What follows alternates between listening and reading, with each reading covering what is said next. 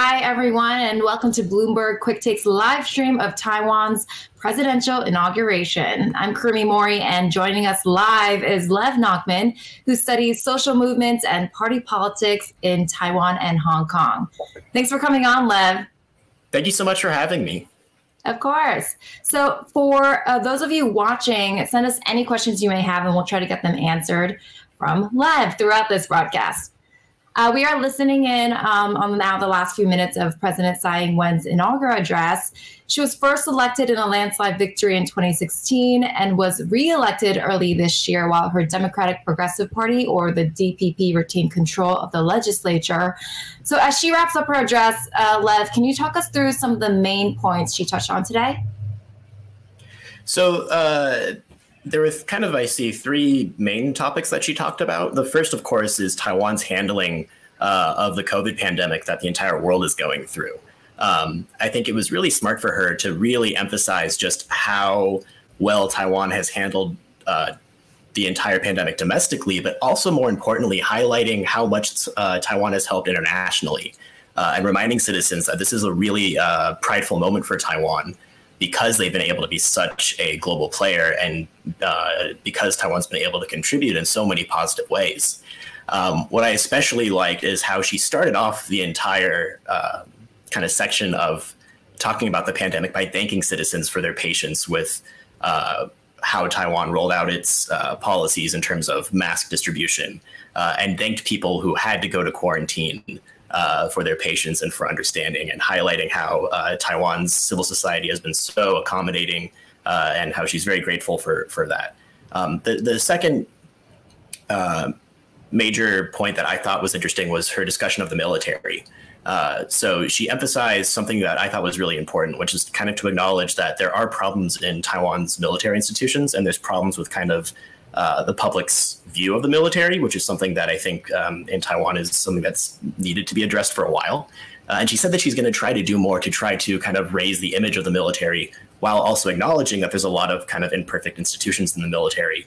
And that's, talks of improving Taiwan's cybersecurity, improving the military's capabilities as kind of big goals going forward in the next 4 years, was also, I think, a very smart move. And then finally, she addressed cross-strait issues very briefly. I mean, she said before this speech, I think a few days ago, that she already announced that she was not going to actually have any substantive changes to her cross-strait policy, which is, as she said in her in her speech, that she's going to adhere to the ROC Constitution, the Republic of China Constitution, and not do anything to upset the status quo, which is what the DPP stance has been and what Tsai Ing-wen's stance has been since she got into office in 2016.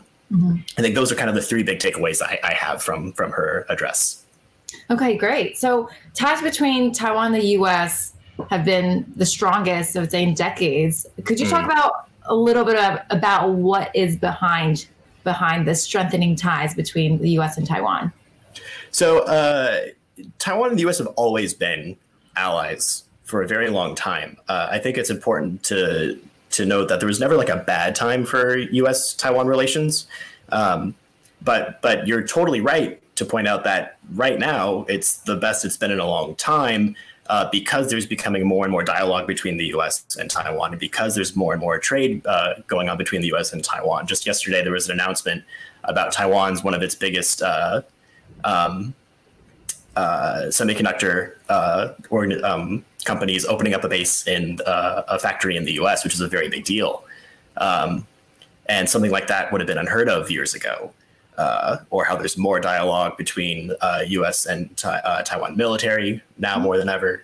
And I think it's a couple of things. So first, the pandemic has most certainly shown how capable Taiwan can be as a partner. And I think a lot of the idea of wanting to have closer ties with Taiwan does come from a very positive place of seeing Taiwan as a capable partner. But at the same time, I think another big part of why the U.S. is trying to elevate its relationship with Taiwan is because of conflict with China.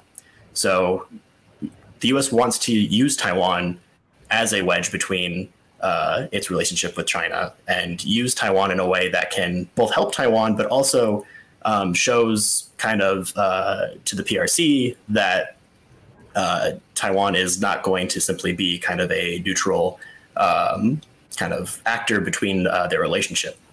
Right. And do you think that'll continue, the stronger ties? Do you think that'll continue no matter who the next U.S. president is? I do. I think you can look at something like the Taipei Act that just passed, I think a month ago, less than now. That was a totally bipartisan bill. So the Taipei Act said that the U.S. was committed to strengthening ties with Taiwan, that it was going to help Taiwan gain access to international organizations, and that it was going to increase military cooperation between Taiwan and the U.S. And that bill was, there were more Democrats that voted in favor than Republicans, although it was still completely unanimous show of support. So whoever the president is at the end of this year in the U.S., I think there is good reason to think that ties between the U.S. and Taiwan will still maintain their strength. So we mentioned a little bit, you mentioned a little bit about China. So what are some widely held misconceptions about Taiwan and its relationship with China that you think need clearing up? So there's a couple important ones. I think the one that you see the most is just through simple language in media rhetoric. And it's one that you often see called reunification.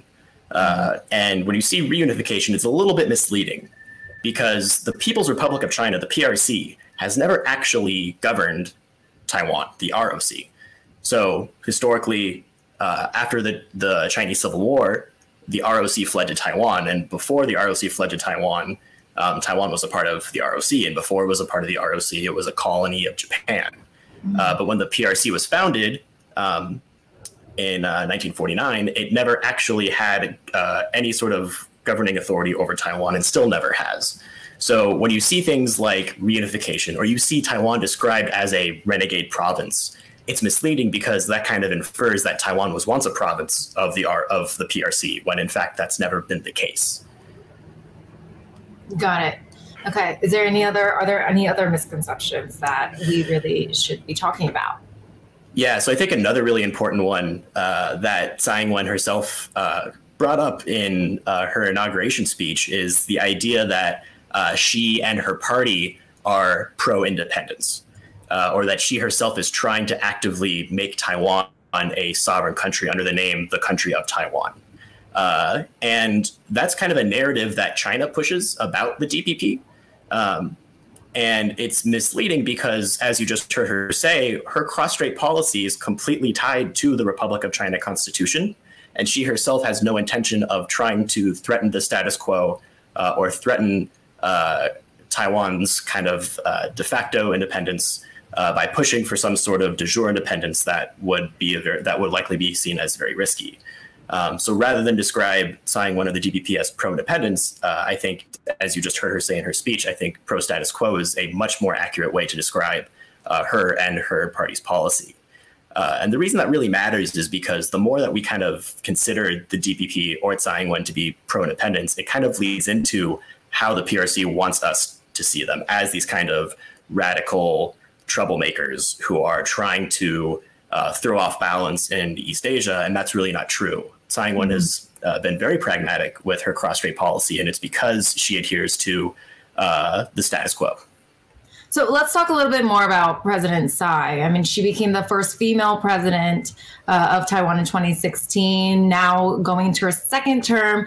She proudly identifies herself as a cat lady, right? So what is her appeal to the large portions of the Taiwanese public? I mean, I think she's managed to win over a large majority of young voters. So what is her appeal? Absolutely. So the cat lady thing totally helps.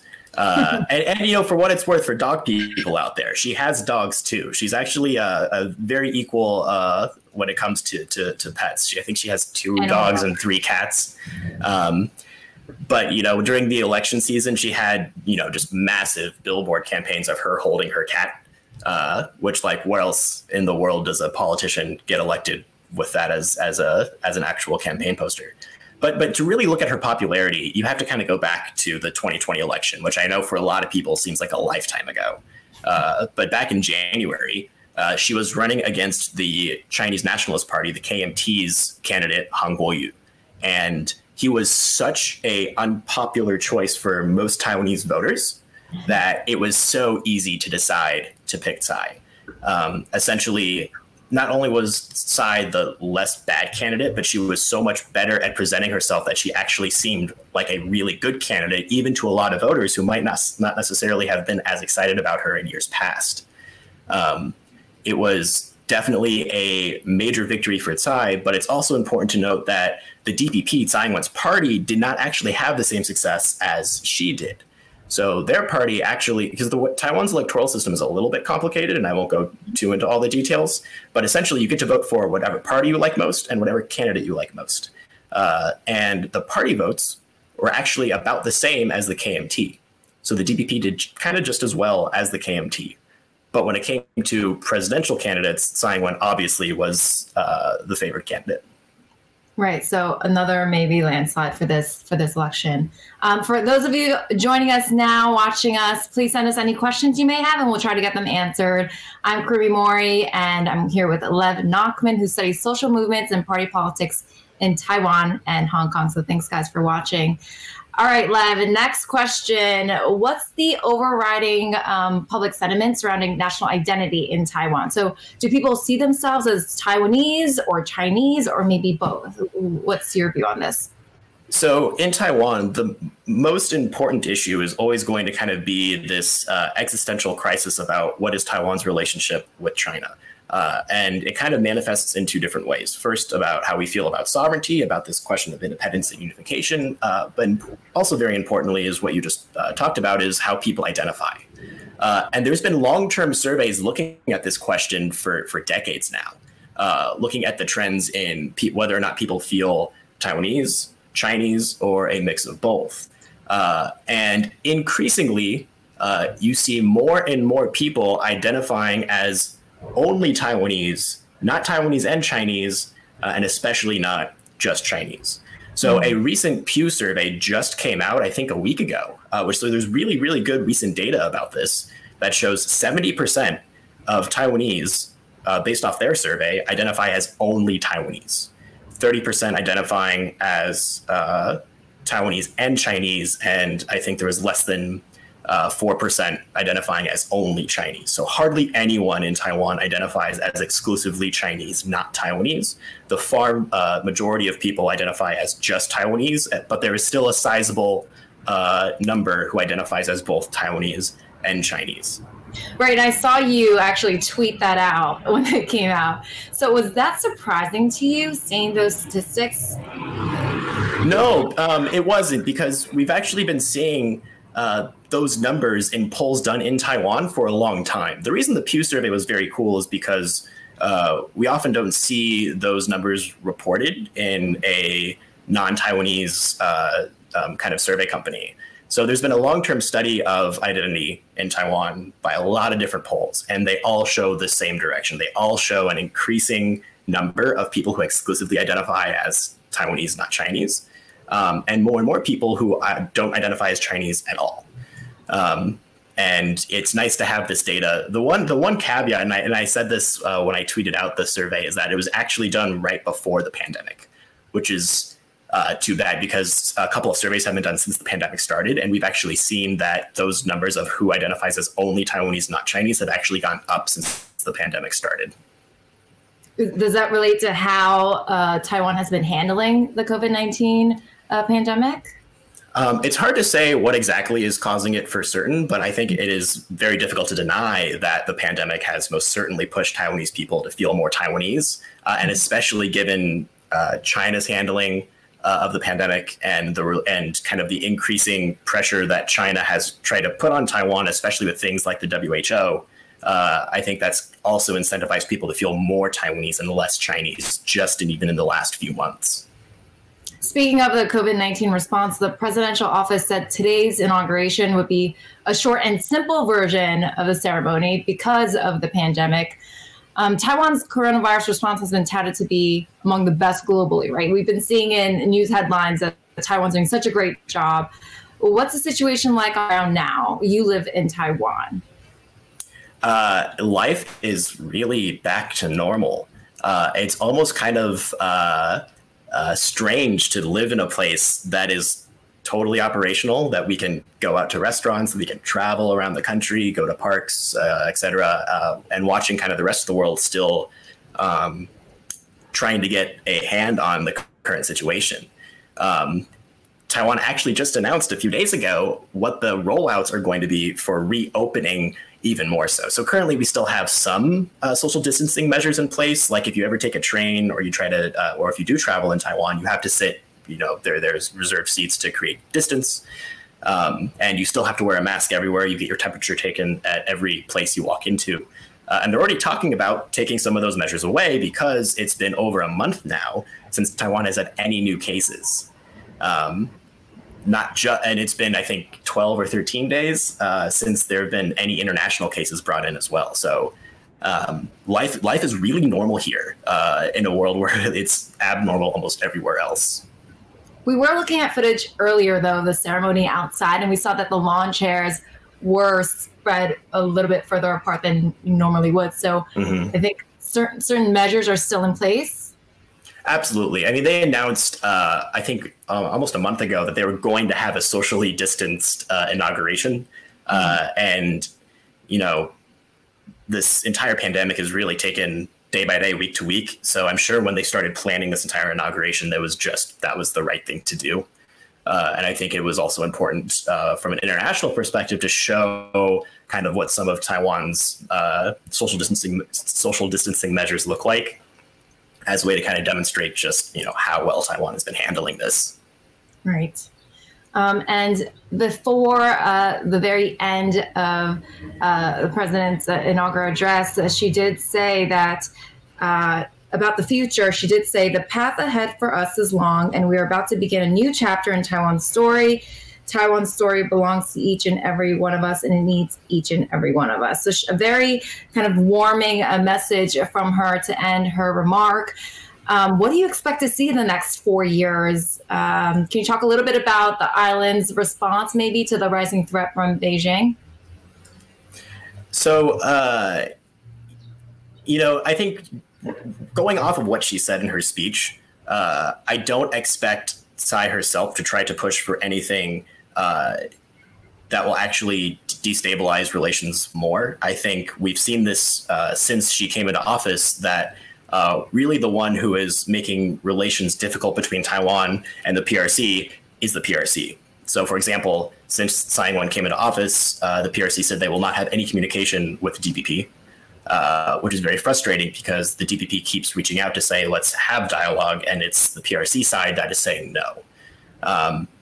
But domestically, I think, we should expect 4 stable more years because I think Tsai Ing-wen is really focused, especially in the given pandemic, and really just kind of maintaining stability and maintaining a country that can continue to thrive in the way that it has in the last 4 years, which has been really successful. I mean, she also talked about this in her speech about how they're so focused on trying to work on economic growth and how kind of well it's been going even just in the last few months since the pandemic started, because Taiwan is one of the only functioning countries in the world right now. The economy is actually growing here. Probably the only place in the world that's currently happening. And how long have you, Lev, lived in Taiwan? So I first came here in 2012, but I haven't been here since 2012. I come on and off depending on the time of the year. So because my PhD is based in California, I usually can only come here for 2 or 3 months in the summer. But I was very fortunate to get a research grant through Fulbright, which allowed me to stay here for a year now. And because of the pandemic, I actually might be staying here a little bit longer because it's nicer here than it is in the US at the moment. But I'm also taking it by a kind of a month-to-month basis. And so can you give us some of your main takeaways, things you've learned since being in Taiwan? What were some surprises or learnings from you personally? I think the biggest surprise that I always see whenever I'm here is just how incredibly active young people are in politics here. Especially coming from America, especially where I live in America, Orange County. Political participation, especially in young people, is just so low. Young people don't like to vote in America. Young people don't really like to get out and protest very much. But in Taiwan, there's such a history and such a kind of tradition of young people getting involved in politics. A big part of Taiwan's democratization was led by social movements, was led by youth movements. And in the last 5-6 years, you see more and more young people getting involved in politics, which I think is just really, really cool, and something that I wish young people around the world, not just America, but young people around the world can look to Taiwan and see how young people getting involved in politics does lead to actual difference. All right, sounds good. If there are no audience questions, let me just see if anybody has any for you, for us. Move beyond social distancing. Perhaps this one. What's the root cause? The global community still cannot move beyond social distancing. So I think I can respond to maybe how Taiwan was able to get there very quickly. That'd be great. So you know, in 2003, Taiwan had the SARS crisis, and the memory of SARS, it was 17 years ago, which might seem like a long time, but you know, in Taiwan's historic memory, that's still really fresh. And people remember just kind of how scary that was, and kind of remember what was really needed by citizens and by the government in order to respond to that effectively. And, you know, even before SARS, there's always been a kind of contemporary culture of wearing masks when you're sick, of wearing masks when you don't want to, when you're in kind of close quarters. So kind of the norm of wearing a mask, not strange here at all. In fact, it's totally normal. Not only that, but ever since Taiwan democratized, there's been socialized healthcare here since the 90s. And it's something that people not only enjoy, but it's something that they expect. So they expect that the government will step in and help during times of crisis. We learned that especially again from SARS. So, you know, how was Taiwan able to enact mask policies, social distancing policies so quickly and without kind of any sort of questioning or major pushback from civil society? It's because it's what Taiwanese people want from their government, and it's what Taiwanese people expect from their government. Right, and we've talked before on QuickTake about the mask culture war, about how in the U.S. it's so not normal to wear a mask outside, but in Asia, you know, it's pretty normal. You don't think twice about it. No, you don't. Here in Tokyo, people were wearing masks before coronavirus took hold, so it definitely is something different, and maybe the U.S. and maybe other parts of the West may start to feel more comfortable about it. It's not just for people who I really hope so. I'm still trying to convince my parents to wear a mask on the daily. It's a challenge. It is a challenge. All right, cool. Thank you so much, Lev, for joining us today. That wraps things up for us here. We had Lev Nachman joining us from Taiwan to answer the questions. And thank you all for watching. Make sure to follow us at QuickTake and at Business for the latest news and more. Bye for now.